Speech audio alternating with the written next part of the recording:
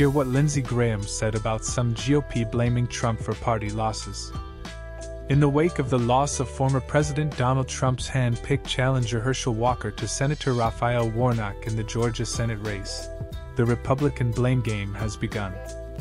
Donald Trump is facing a flurry of criticism on Capitol Hill, with Republican fury growing over their failure to take back the Senate and GOP leaders at odds over their strategy, with the former president still maintaining a dominant hold on the party.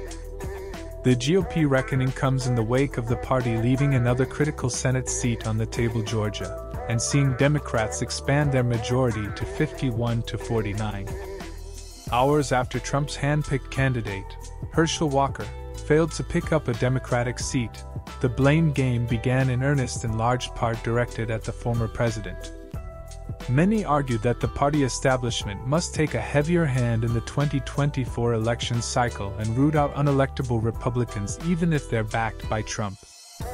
Others said the GOP needs to embrace early voting and wholly reject Trump's demagoguery of mail-in voting, something that helped power Democratic victories. And some top Republicans said the party's refusal to reject Trump as their standard-bearer, combined with the 2020 election denialism that is central to his platform, ultimately did them in, and will cost them again in future cycles. It's just one more data point in an overwhelming body of data that the Trump obsession is very bad for Republicans,